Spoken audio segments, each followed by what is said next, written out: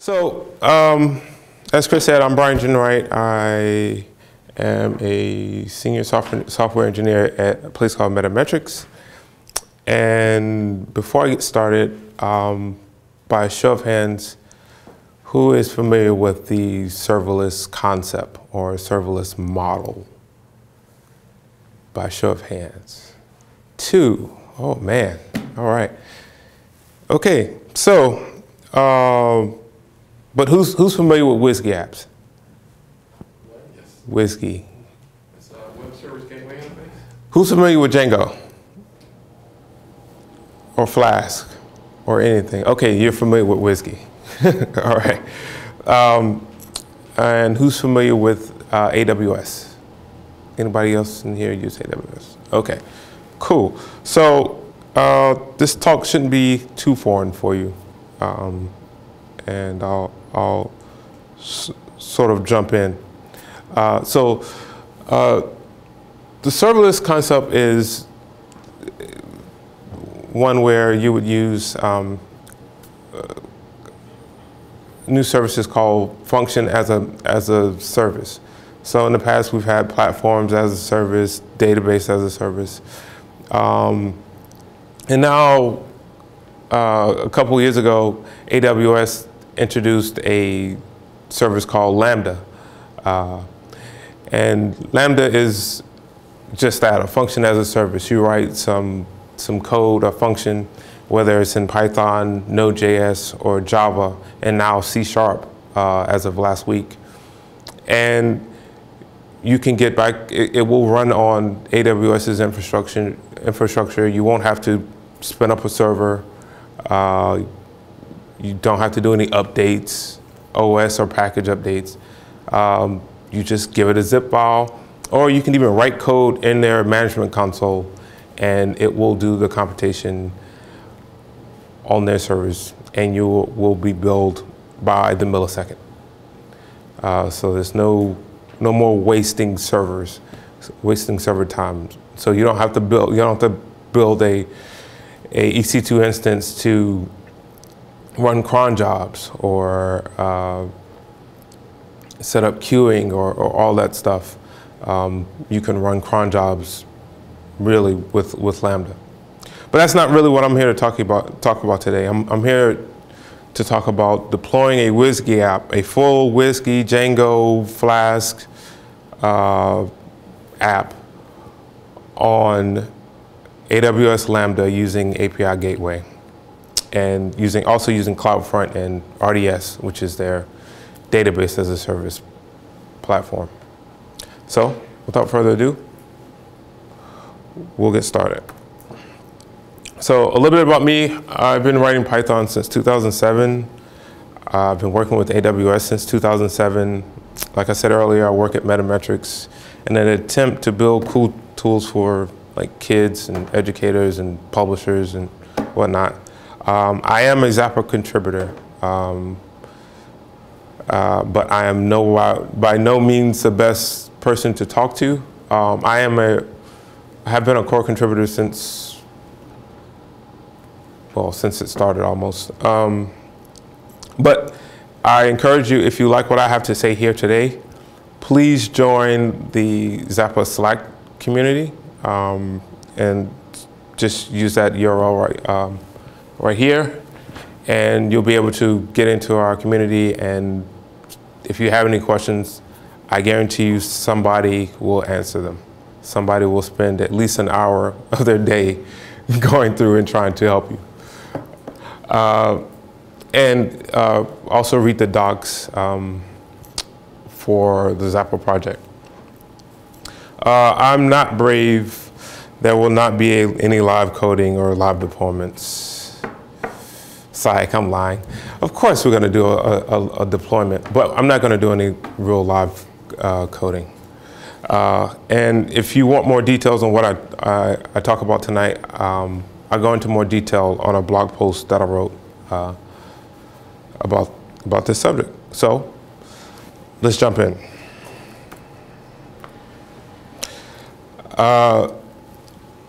So first we're going to talk about the AWS steps, the things that you need to do in your AWS account so this strategy will work.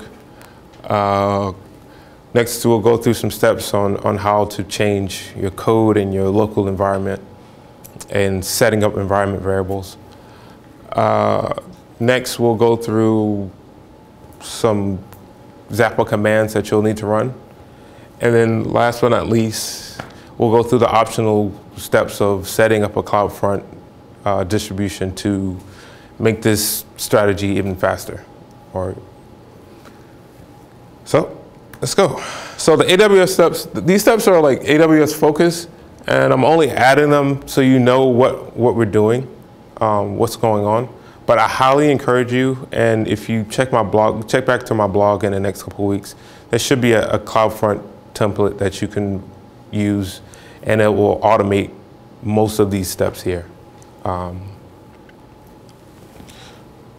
also check out, you can't see it because the table is here, but check out Troposphere if you're into AWS and you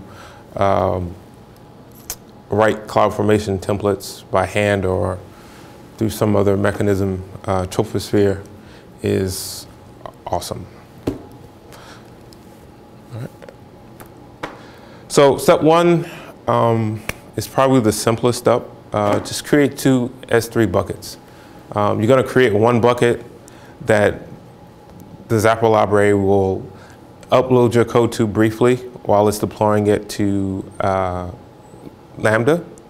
And then the second bucket is, especially if you're running a Django app that has static data or static files like CSS, images, JavaScript, you need a place for those files to stay.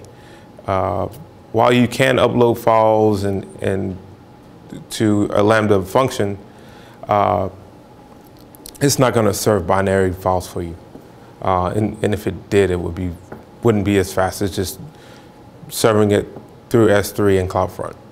So you should definitely serve all of your static media from S3.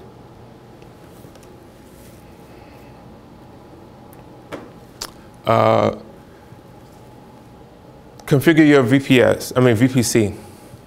Maybe your app doesn't need a VPC, but I'm a strong believer that if your app is using RDS, which is like MySQL, Postgres, MariaDB, Aurora, you should probably use VPC.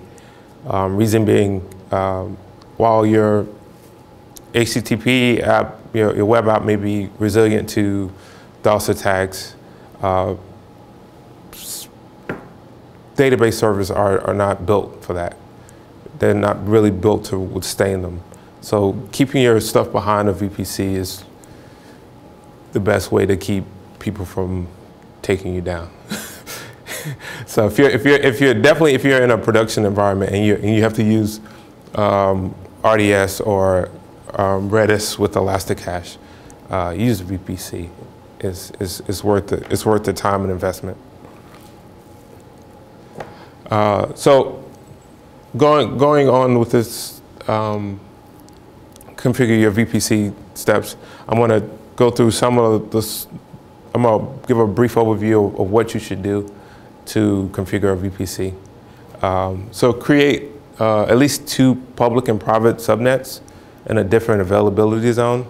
And so availability zones, if you're not familiar with them, Amazon has regions, which are like US West or US East, but they also have availability zones, which are entirely different data centers within a certain region.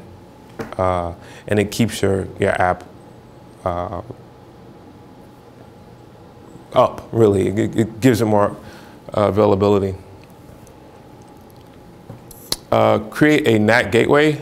The NAT gateway will allow your Lambda functions in a private subnet to just connect to the internet. This step is important, really, if you use things like MailChimp or Twilio or any other outside API other than like S3.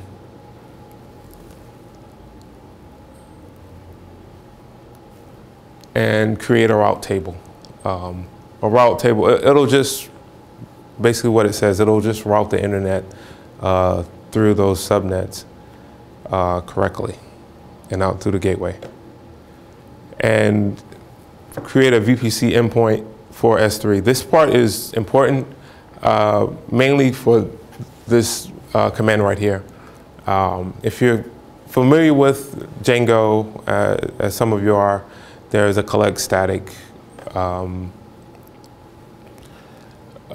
that we're going to run later. So it's really important for that. And create a custom IAM policy. Please do this, because the one that we give, the one that comes by default with Zappa is way too loose if you're doing corporate or production work. And that's it.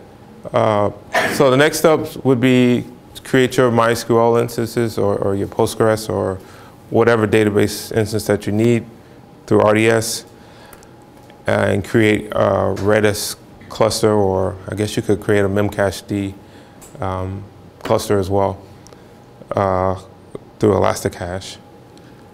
Make sure to set those up with the subnets from your VPC that we set up earlier in the earlier steps. And then that's it for AWS. You still here? Everybody still awake? All right. All right.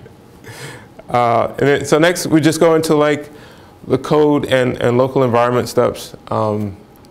These are the steps that will require you to change your code, especially if you're going to use, especially if you're going to develop in a local environment. But mainly because we're going to use environment variables. By show of hands, people that do web app work, just for my curiosity, how many people in here use environment variables in their settings files? That's more than I thought. That is awesome. That's awesome. If you're going to do this, I would highly recommend that you use environment variables. You don't have to. You could hard code them into your settings files and put them in a Git or Mercurial repo. But having the key benefit for doing it, one of the key benefits for doing a deployment this type of way is it's very easy to set up staging and development environments on the internet. And being able to change database settings, Redis settings, all kinds of settings on the fly with just a JSON file allows you to move a lot faster. You can really make a lot more deployments per day and keep your keys and passwords outside of GitHub, where they're probably not safe. Next, install a virtual env, and then install a virtual env wrapper. And this is probably the part that's probably new on this slide. Mostly everybody here probably uses virtual env or has heard of virtual env and virtual env wrapper before. But EVA is something that I wrote, and it allows you, and you don't have to use this, but I threw it in here because it makes things a lot easier. It allows you to set up a .m file that will, if you do development locally without using Docker or Vagrant, it allows you to populate environment variables in a virtual environment very easily. So if you have that .m file, as soon as you type work on in the virtual environment that you want to work on, it will automatically populate your environment variables from that .m file. So it makes development a lot easier doing it locally with something like Run Server or GUnicorn.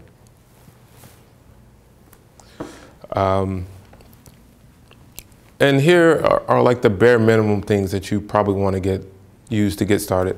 Obviously, if you're using Postgres, you don't need to use to install MySQL or Python, but you will need something like Zappa, and you don't need IMS. That's another project that I wrote to allow you to easily pull in environment variables, and then you'll definitely need Django storages if you're working with Django and Django Redis and Bodo.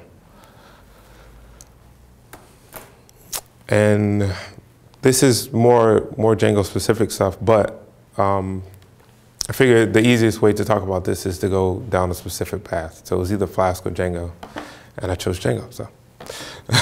So create a project that if you use Django, this isn't anything new. And then here, I can't zoom in. Either way.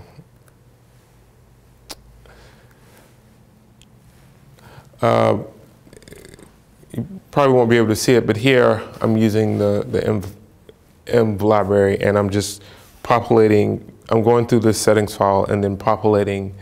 I'm just taking out all the default variables and then repopulating it with environment variables. A way to pull in the environment variables. And I'll have these GitHub gist on my blog, on the blog post that I gave the URL for earlier. Another thing that you'll want to do is have a custom storage backend. I pretty much stole this one from Caktus's blog.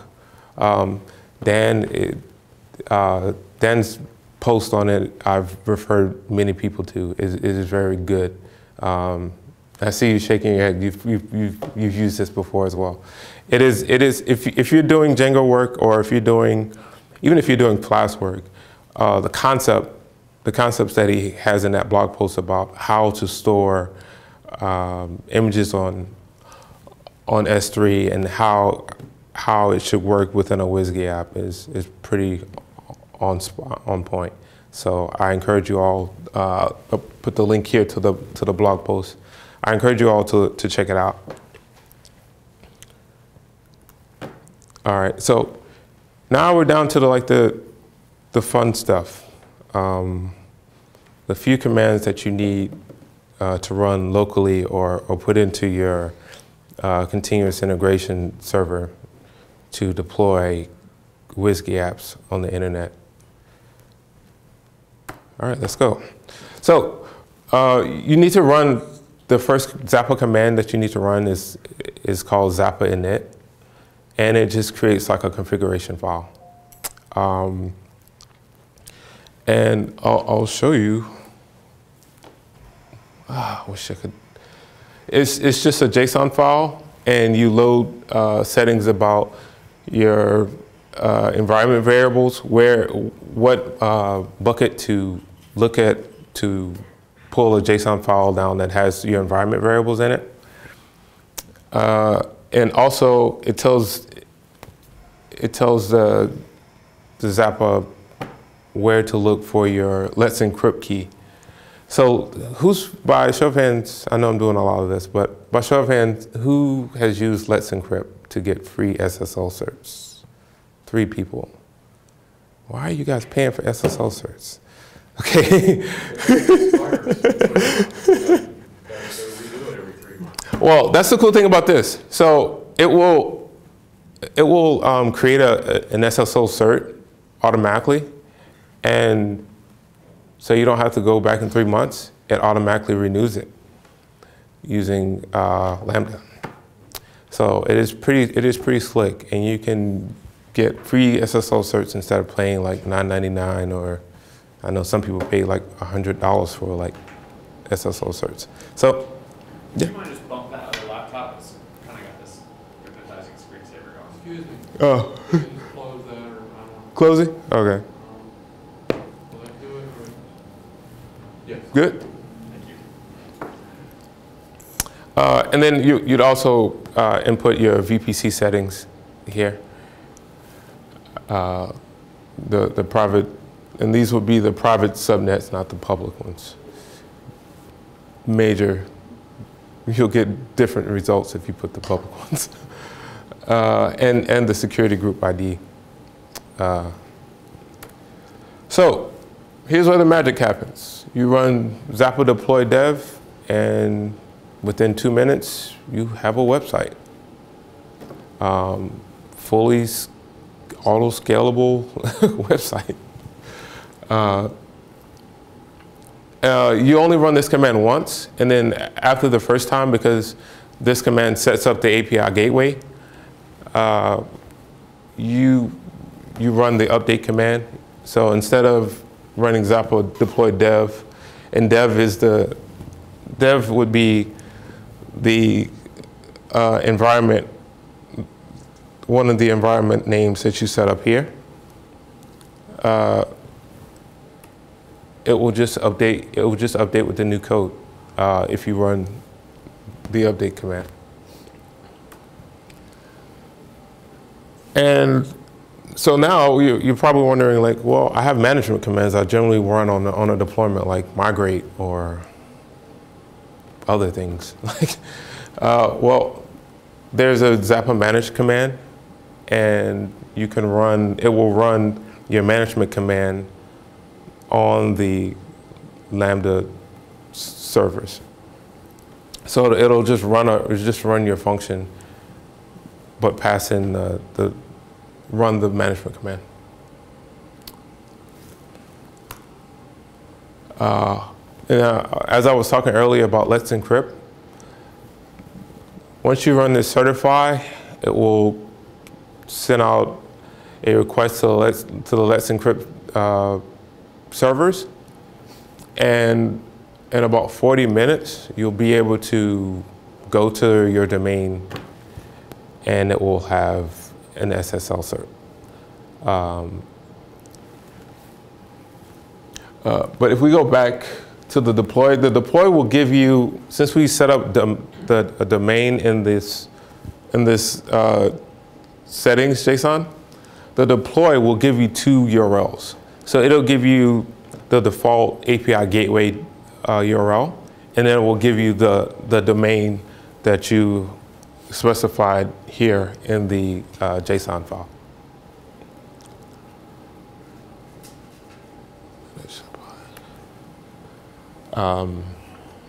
And so the next one is just another management command. You can run collect static here. And I have to tell you, if you've ever run Django storages and then run Python manage collect static, it can take like 15 minutes, or depending on your connection.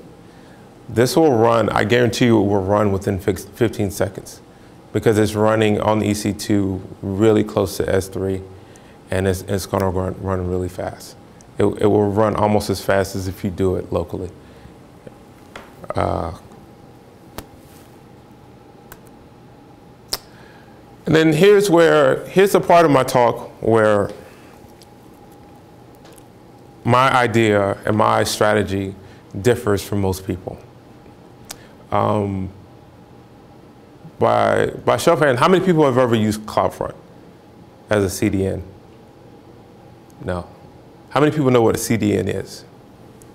All right, yes, okay, now I got something to work with.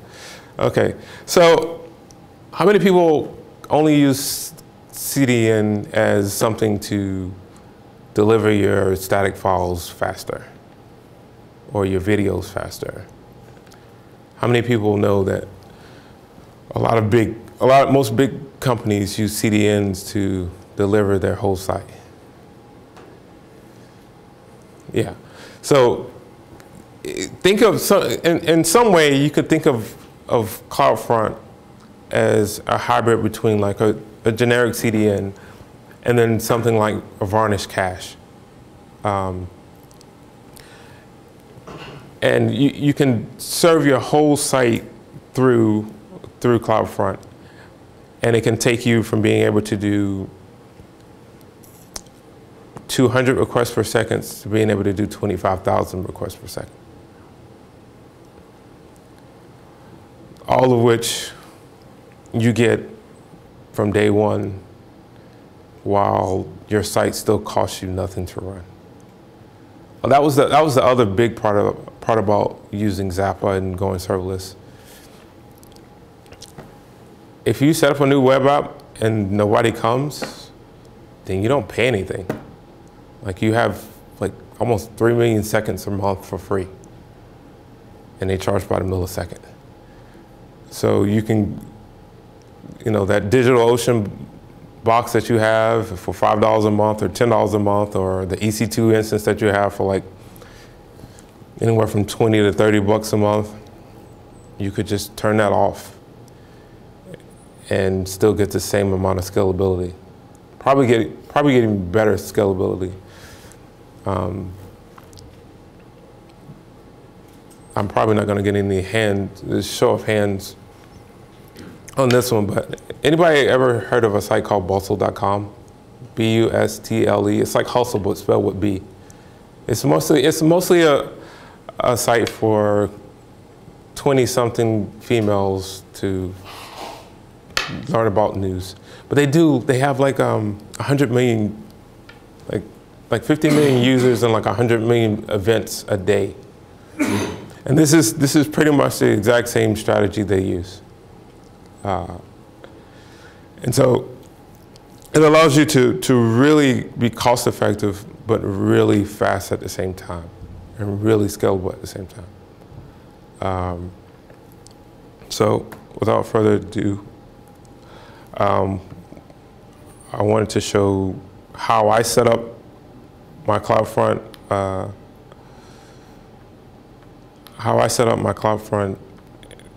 distributions to make this work.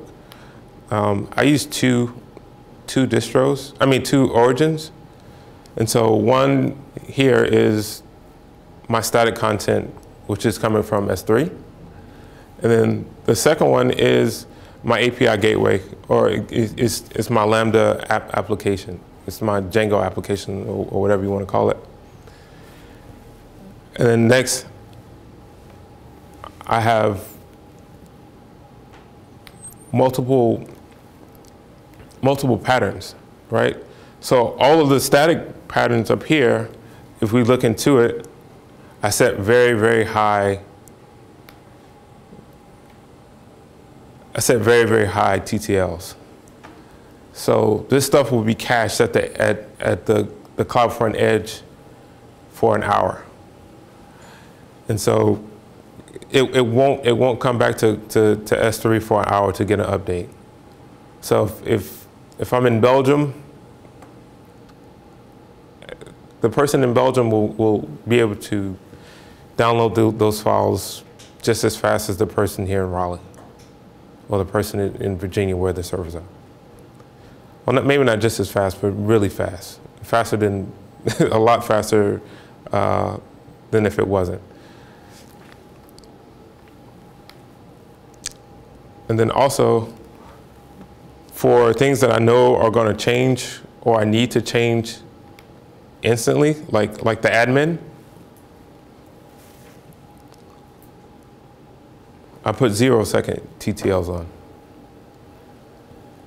So as soon as that updates, and I pass all of my query strings, I pass all of the cookies, I pass all of the headers that I need, and as soon as that page updates, CloudFront is going back to get a new version from the origin.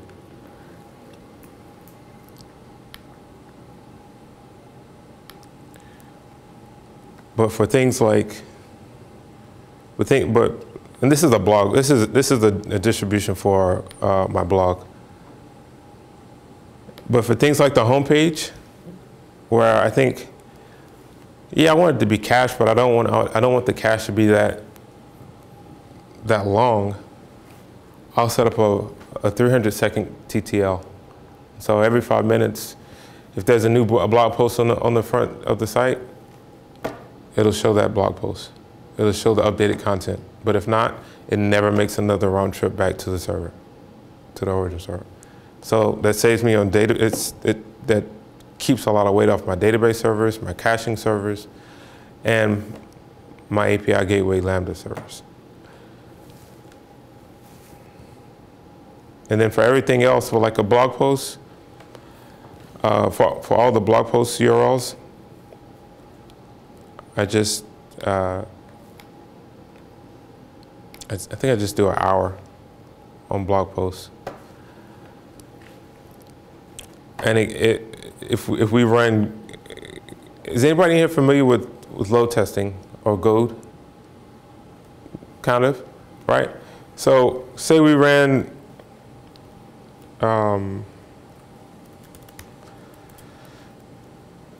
there's this load testing library that runs on Lambda called Goad, G-O-A-D. And say we ran Goad on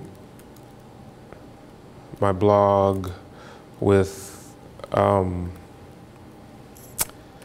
URL for just the Lambda, just the API gateway Lambda one, which would be like, I'll do the dev one, API gw.jinwright.net, I think. If we just did that one,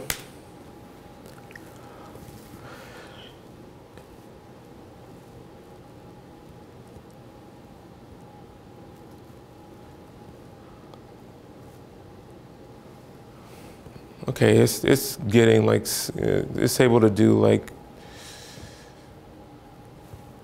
well, you can't see it here, but US East is where it's able to do, do the most requests per second. Now, granted, I'm not connecting with a lot of clients, but this is the area, this is the region where I'm able to do a lot of requests per second at. But if you look at Asian Pacific Northeast, I was only averaging 11 requests per second, and then I think in US West,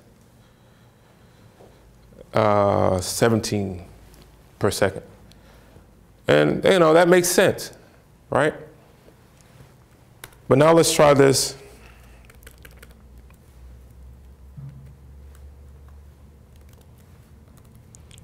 Let's try this on the dev version of the site that has Cloudfront in front of it.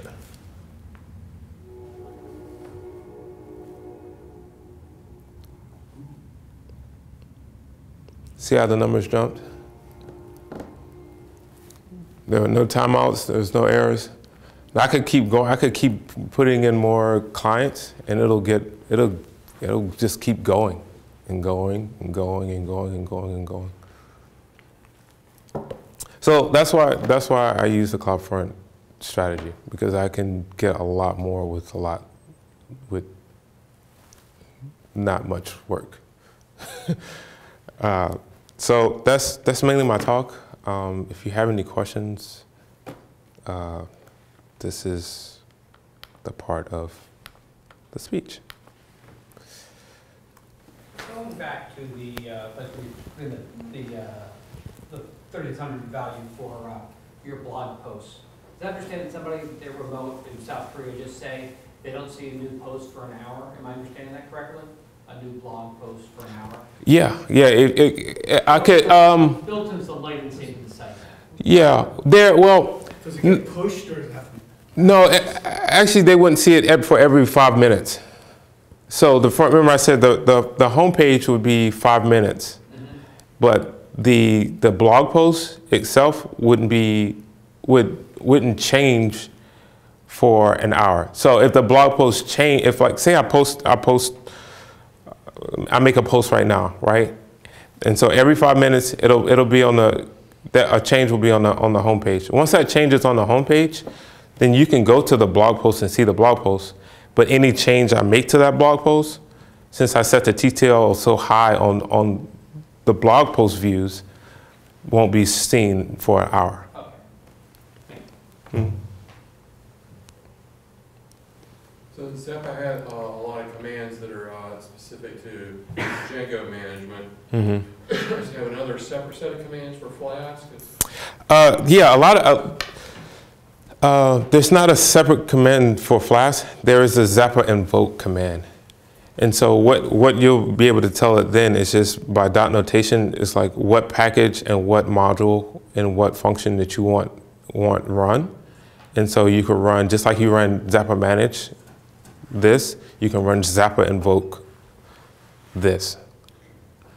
And it'll run it on AWS. So that makes it adaptable to a lot of different WSGI frameworks. Mm-hmm.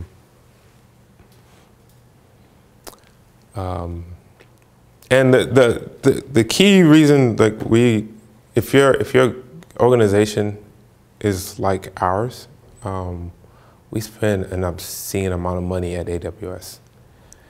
And by our calculations, we're going to save tens of thousands of dollars by moving a lot of our apps to AWS. I mean, to Lambda. And we're not the only ones doing it. Like at reInvent. Is this still a trial? It's a relatively new Uh, service. So is it just in trial and it's free for now? And they're going to start charging for it, you think? No. Is that about 3 years old? I remember Yeah. coming out and me scratching my head not knowing what the heck it was. No, it's two and a half years old. Okay. It's 2.5 years old. It's been in public general, it's been in general availability for 2 years. And no, AWS has this free tier for like all of its projects, all of its services pretty much. EC2, you can get like a free server for like the first year. DynamoDB, which is their NoSQL database, you get an obscene amount of, you can store an obscene amount of data in DynamoDB for free. Same with, just a lot of their services have a free tier, and the free tier for Lambda is like 3 million seconds or something like that. So since they build by the seconds, it's a lot. So if you're fairly lightweight, internal apps, if you're a big global website, you're gonna Yeah. If you're a big global, like I think, like if you're like a Bustle or a Coca-Cola uses it a lot, Netflix uses it a lot. If you're a company like that, then you're gonna pay. You're gonna pay. Yeah. Yeah, you're gonna go over it. Yeah, but that's your business model. yeah, but if you're a smaller site that only has like maybe 1 million views a month or like 10 million views per month, this can really benefit your bottom line. So I can think of a Lambda entry as a job, and that job can either be called dynamically or you can schedule it to run. Yeah. The cool thing about Lambda is you have so many event sources or ways that it can be triggered. So you can have, I uploaded an image to S3. Well, that can fire for an event and trigger a Lambda. So like say I upload an image and I want a Lambda to be triggered to crop it and then upload another image back to S3. I can have what is like a CloudWatch event, which can be turned into a cron job. Or I can have, if anybody's familiar with SNS, it's like their simple notification service. I can have a simple notification service that will send an event. And even now, you can have like RDS. You can have database, like a new row in your database is made, and so that can send off a Lambda function to be fired. Or your Echo, your Amazon Echo, which is like a big deal now. Echo skills, all Echo skills, like when you say Alexa, do this, it's firing off a Lambda, for the most part.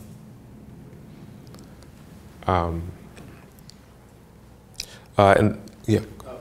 So when I saw you deploying your dev environment, if I understood it correctly, you actually running your dev in Lambda? Like if you were, like instead of localhost, you're like actually using Lambda to serve the site, like as you're testing it? Like No, actually I test locally. And that was a big reason why those EVA and EMS projects were important, because now I only have one settings file. Like, there's a lot of people that have like, okay, I got like a local settings file, and I have like the base settings file, and then we import the local settings file into it. So you're like simulating your dev environment to operate like, okay, I got you. Yeah, yeah.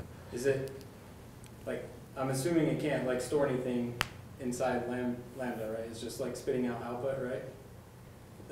So what I mean, like state, I guess, can't be stored. Yeah. So do you have to, like certain things that might work aren't gonna work as a Lambda function, right? Or Before last week, you couldn't store state with Lambda. But as of last week, they created a thing called Lambda step functions, and it's a way to like hold state between different Lambda functions. But that was a good question, though. That's a great question. So, yeah, that's pretty much my talk in a nutshell. Try it out. It's very easy to get up and running.